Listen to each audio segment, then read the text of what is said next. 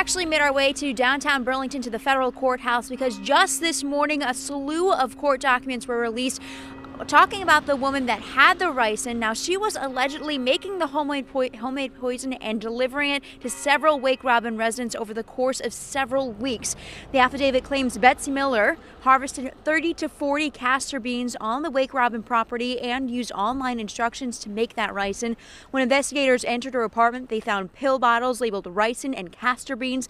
The bottle labeled ricin was allegedly half full of a yellowish white substance. The powder did test positive as the dangerous poison ricin. Court documents also say Miller admitted to testing the effectiveness of her ricin on other residents by placing it in their food or in the drinks that she thought they would ingest. She also allegedly told investigators her goal was to injure herself. On November 27th, the affidavit says Miller drove herself to UVM Medical Center for an evaluation. Now, U.S. State's Attorney Christina Nolan also has filed the motion to detain Ms. Miller until her pretrial hearing. Ms. Miller, is expected here in federal court at 3 o'clock this afternoon, and we will have the latest from her appearance tonight on NBC5 News. Live in Burlington, Jennifer Sheehan, NBC5 News.